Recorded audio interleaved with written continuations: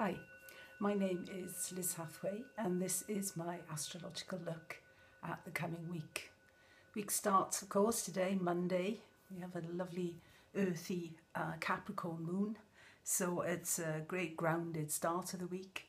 Although there is a square to Uranus later on in the day, which might give rise to some frustration, particularly if we haven't done as much as we'd planned. And that's the thing, Capricorn moon is quite ambitious with regard to things that have to happen. It's a mixed bag, actually, this week. Moon goes into Aquarius on Tuesday, but we also have Venus square Saturn on Tuesday. So Venus is in Aries. So like I said last week, this is a kind of a fiery Venus, an impulsive Venus, and if you think of father as, Saturn as the father, then you can sort of imagine the sort of clash between freedom and rules and restrictions and responsibilities, and this gives rise to friction, which is the nature of the square. It creates friction. But again, it really is about, being willing to slow down.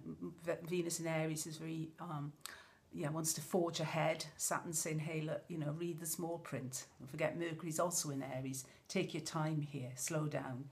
But there is a sort of rebellious quality to Venus square Saturn. But again, it's really about taking things, taking responsibility for things, and just generally, just being prepared to do the grind and not be too hasty. And this is a bit of a theme that we see as well later in the week, because what we have on the same day that Venus squares Saturn, we have Jupiter trine in the Sun. So in a way, Venus and Saturn can also be about ends of alliances, ends of certain types of relationship. But then, the old adage, one door closes, which is very Venus square Saturn, another door opens. So there's also a sense here on Tuesday of new opportunities. However, Jupiter is currently retrograde.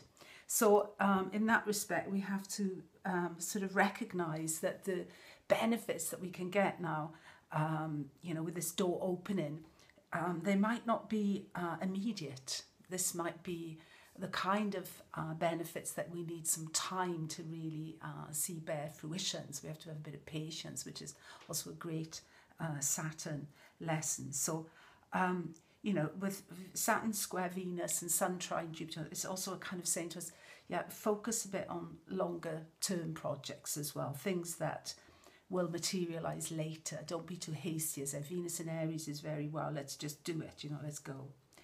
Wednesday we have Mars in Sag, coming out to the end of Sag, because it's going to move into Capricorn, the sign of its exaltation later in the week.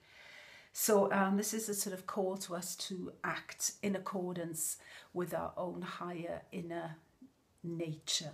There's a sort of a tendency with Mars and Sag square Chiron to not always maybe act out of our inner wisdom, but to allow a philosophy or a thought or an idea of how it should be to guide our actions, that we're not acting in accord with our own higher interests in a way. So we might work against ourselves there on Wednesday. Thursday has Mercury trine the node, which is not a huge aspect, but then again, it's a further indication that, think things through, think about your longer term aims. The North Node is very future orientated as well, and with that Jupiter retrograde at the moment, long-term plans are sort of being slowed down a little bit. We need to do the thorough groundwork and look at the financial implications, etc., because Scorpio is a sign that's to do with security, a lot to do with finances as well. Friday we have a little interesting moon thing going on. The moon sextiles Saturn and then itself conjuncts Neptune. So the moon here is like a binding factor. She's joining these two principles of Saturn and Neptune. So it's there's a great deal of idealism around. This is also affecting our feeling nature. And there's this tendency as well with Mars moving into Saturn sign, and where Pluto is later in the week. We have to keep it real and we have to ground things. We have a new moon on Saturday, which again Jupiter rules, so we're laying an egg, if you like, which will take a while to hatch. And on the same day we have Mars moving into Capricorn, but we also have Mars moving out of bounds now. So you know, we do have to be careful with Mars. And I find Mars in Capricorn is a bit of a slave driver. That's what I call it. It's a little bit heavyweight. It's very concerned with what has to happen, and there's not enough feeling involved. And you can estrange people from you if you take that kind of approach. You said you do it, now do it.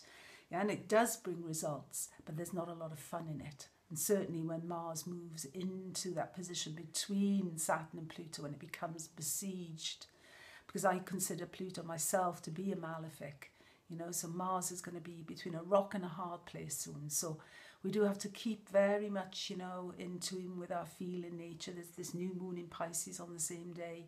You know, Chiron also still in Pisces, you know, higher wisdom, longer term, don't go for the short term payoff, but, you know, think a little bit, you know, more holistically and on a grander scale. And then on Sunday we have the moon in Aries conjuncting Venus. So this is a great day for sports, for letting off steam in a positive way. It's a really interesting week, and I have a lot more to say about this Mars out of bounds, because, you know, Mars out of bounds is no longer following the rules of the game. So people whose charts are really picking up on Mars now are, you know, entering into new territory in some area of their life. Anyway, wishing you a fantastic week, and speak to you again. Bye.